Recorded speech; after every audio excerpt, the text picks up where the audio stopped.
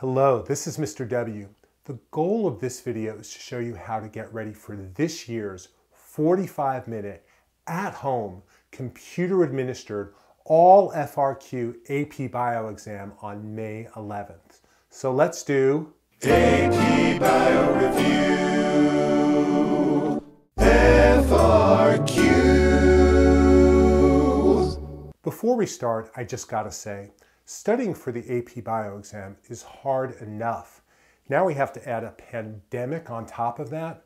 I understand that conditions for studying for many of you might be far from ideal. I'm going to do everything I can to support you, including a question of the day series that I'm going to be starting really soon. My goal is to move you up this curve towards a 4 or a 5. If you spend time practicing in the right way, you'll climb right to the top. I'm going to show you how. At this point in the year, you've probably responded to many FRQs, but I'm going to start with an obvious point. Read the prompt and respond to all parts of the question. Here's an example from page 208 of the College Board's Course and Exam Description for AP Bio. I've put a link to that document below. In the question, you're asked to do 4 things. How do you know? The College Board has made it very easy by putting what they call task verbs in bold text. These task verbs tell you what to do. So in this question, you have to describe in part A, then explain in part B, then indicate using a template in part C, and then explain in part D. For the past 3 years, I've been part of a huge team of teachers that scores the FRQs on the AP Bio exams. One of the biggest ways that students lose points is by not responding to all parts of the question. Now let's talk about how and what to practice. Because this is going to involve writing, you should set up an electronic journal. You're going to have to type your responses on the AP test, so start practicing that now. I've set up an online journal for you. I'm going to call it your BIOMANIA Learning Journal, named after the BIOMANIA AP Bio Exam preparation system on my website that we'll be using to get ready for the test. The journal is linked below. It's a Google Doc, sign into Google Docs, make your own copy, and you'll be good to go. In terms of what to practice, I've put links to everything you need in your BIOMANIA Learning Journal. Here are the highlights. First, on the College Board's website, they have 5 years of past FRQs. They also have scoring guides. In your journal, I've identified which FRQs to work with because this year's exam is limited to just units 1 through 6.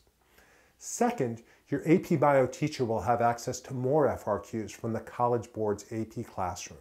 Third, as part of my BIOMANIA AP Bio Exam preparation system on Sciencemusicvideos.com, I have 73 practice FRQs for units 1 through 6.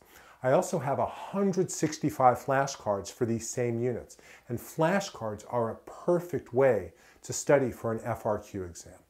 Now let's talk about how to practice. I'm going to use the practice FRQs on Sciencemusicvideos.com as an example. You can find these by clicking on the BIOMANIA menu on Sciencemusicvideos.com and then clicking FRQs. Each session, use the checkboxes on the FRQ menu to limit your questions to just units 1 through 6. Also, set the maximum number of questions to practice to 10. Once you're ready, click Begin Practice. Take a minute and read this question. Start by thinking about what the question is asking you to do. Don't write out your answer yet. Click pause until you're ready to continue. The question is asking you to do 3 things, even though it's a 2-part question. Predict, justify your prediction, and then in part 2 you're asked, how would this mutation affect differentiation of the R7 cell type? That's essentially another prediction. Now, pause the video again and type out your answer in your BIOMANIA Learning Journal. Make sure you've covered all parts of the question, and when you're done, hit play. Now, slowly read the answer and compare it to what you wrote. If you got it right, really right, then pat yourself on the back and click Got it. But if you didn't, then reread the answer. Think it through. If you can video chat with a partner, that's even better. When you're done with talking or thinking it through, click Need More Practice.